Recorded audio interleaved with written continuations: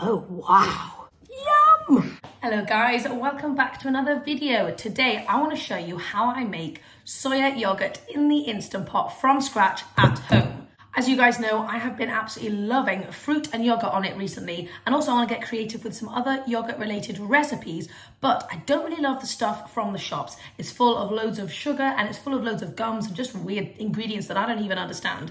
So therefore I want to take it back to basics and I want to start making my own yogurt, and apparently it's super simple. We're going to be on this journey together, so let's do it. So the one thing that I have learned from all my research is that you need to have soy milk that only has two ingredients: soya and water. And as you can see, this one is exactly that. I know you can get loads of different brands. This is the one that I've got. It's the Alpro organic soya, no sugars, obviously totally unsweetened and very, very basic. So this is the kind of stuff you want. I don't think the recipe will work properly if you have soya milk with loads of gums and loads of additives and stuff. It needs to be very basic. So the second ingredient that you're going to need is either some vegan yogurt to act as a starter, or you can also use some probiotics as well. But today I've got this vegan yogurt and I thought, why not just use this? Because otherwise I need to go and buy some, probiotics. I don't have time for that. I want yogurt right now. Okay. So because this is going to be a fermented product, I want to make sure that what I'm using is nicely sterilised. So I'm quickly going to boil some water. I'm going to sterilise this bad boy just to make sure there's no bad bacteria growing in there, because we definitely do not want that. And obviously you're going to need a clean Instant Pot, not one that's full of rice. So also let's get rid of this. All clean. The other thing you need is a container that actually fits in your Instant Pot. So let's go find one. Aha, here we go. That should, oh no, too tall, too tall, too tall. Okay, maybe this one. Let's see if this one works. That should just about squeeze in, I reckon, yeah. So as I mentioned, I'm just gonna sterilize this with some boiling water to make sure it's nice and clean. So this recipe is super, super simple. What we're gonna do is we're gonna get our yogurt. So like I said, I'm using Alpro Greek style plain yogurt. This is the one I have been using. It's the best one I've found. But like I said, it's got loads of rubbish in it. Okay, so I'm going with 2 tablespoons of yogurt. Again, you could use probiotic capsules if you wanted to. I think it's recommended to use about 4 if you're going to use those. Okay, then we're going to go in with some soy milk. And I'm just going to add a little bit and just mix it around just to make sure it's all nicely incorporated.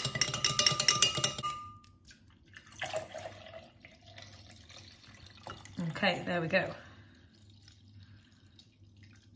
So I don't want it to explode. I don't know if it's going to explode, so I'm not going to fill it right to the top. I'm just doing about 900 millilitres. Just give it a really good mix to make sure it's all nicely incorporated. I must say, I've never made yogurt before. I find it really intimidating, and I'm so excited to think that I might be able to just have yogurt whenever I want. Plus, this is so much cheaper. Okay, so all we're going to do now is we're going to pop it into the Instant Pot. You want there to be no rack, no water in there, just this metal container. We're going to whack it on. So I'm going to put it on my yogurt setting. And now it says 8 hours, but I'm wanting 12 hours. So there we go. Make sure it's sealed at the top, and that is it. Now it's just a waiting game, and I'm a bit sad that I've got to wait 12 hours to see what happens, but you guys don't, so go and see what happens. Oh, I do also want to say, you obviously want to make sure that you time this right. So don't do it at 4 o'clock in the afternoon, because then your yogurt's going to be ready at 4 o'clock in the morning. Who wants to wake up at 4 o'clock in the morning? So it's 12, to be fair, I'm not listening to my own advice. It's 20 past 12, which means I'm going to have to stay up until 20 past 12 this evening, or my husband will have to put the yogurt in the fridge. I think we're going to go with that one.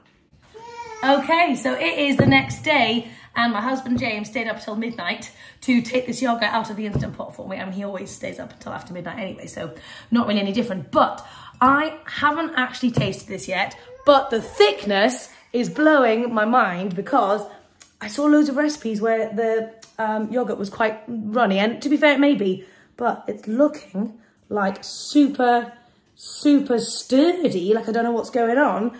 Oh my gosh, right, so I think let's dig into this and let's just give it a whirl, shall we? Okay, let's see.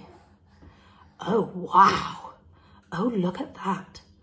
Oh my gosh, that looks incredible.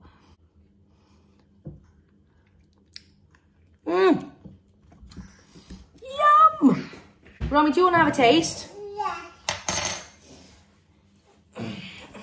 Now, Romy loves yogurt. She is a yogurt connoisseur. So let's see what Romy thinks of it. Do you like it? Is it yummy? Oh, see, this is so lovely. Now I can have 2 ingredients, like actually healthy yogurt that my kids and I can eat all the time because we love yogurt, but I don't want to give them loads of like additives and stuff. That's really yum. Do you like it? Yeah, and this is such a great one because obviously it's not sweetened in the slightest. I really struggle to buy any yogurt in the UK that isn't like slightly sweet. And obviously if you're using it in a savoury dish, you don't want it to be sweet. So this is perfect.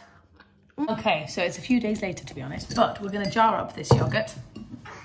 And I've just sterilised this little glass jar. Let's pour it on in.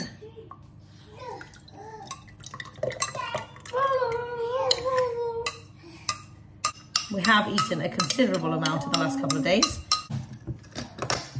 Okay, and there you have it, homemade soya yogurt using the Instant Pot. 2 ingredients, super healthy and fantastic multi-purpose. So anyway, I hope you guys have enjoyed this recipe. Sorry about the squeaky babies in the background. But yeah, let me know down below if you try it out.